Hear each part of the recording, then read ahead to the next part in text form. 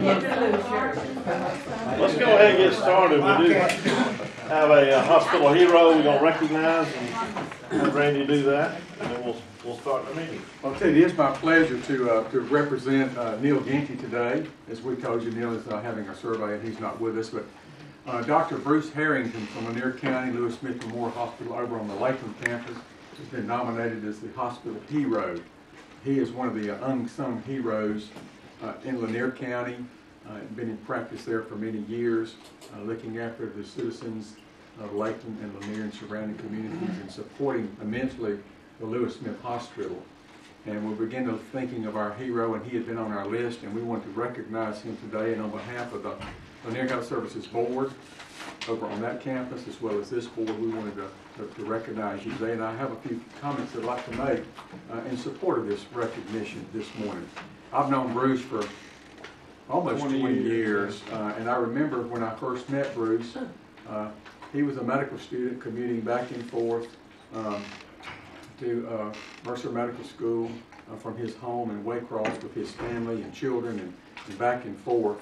He actually had been in the Navy, and after doing a stint in the United States Navy and serving our country on nuclear submarines, decided to go back to medical school. And as an older student, commuted back and forth to Valdosta State University from Waycross, Georgia.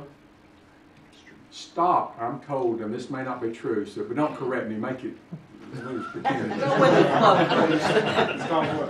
Mark Peterman was the administrator of Lewis Smith Hospital at the time, and I'm told that Bruce stopped by and asked was there any assistance that could be provided to a young fledgling next Navy submariner and medical school. Kind of it, yeah. We'll go with that version. Through a scholarship program that they made available to him, he completed his baccalaureate studies. He actually completed his medical school studies, completed his residency in internal medicine at Mercer in Macon at the Medical Center of Central Georgia, and relocated he and his family to Lakeland, Georgia, where they've been living outside of Lakeland, actually in Berrien County in Ray City. Ray City, yeah. It's where they're home. Actually, my ex-wife is a little further down the road from me now, but it's only 4 miles.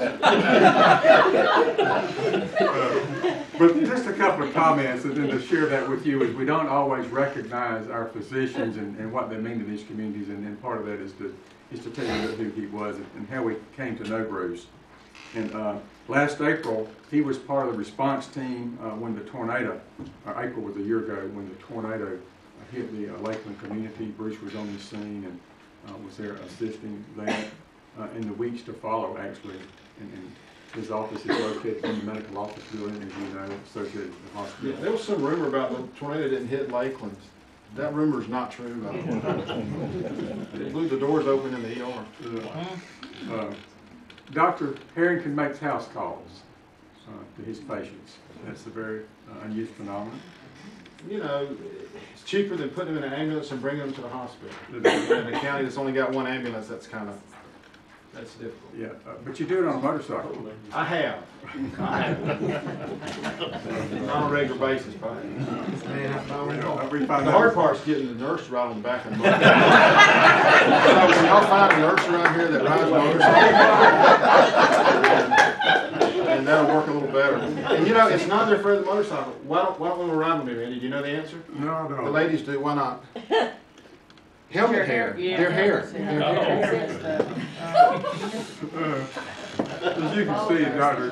Herrington fits right in with the Lakeland community. He also participates on the hospital board over there as well, in addition to being the chief of staff and the chief of medicine and the chief of surgery.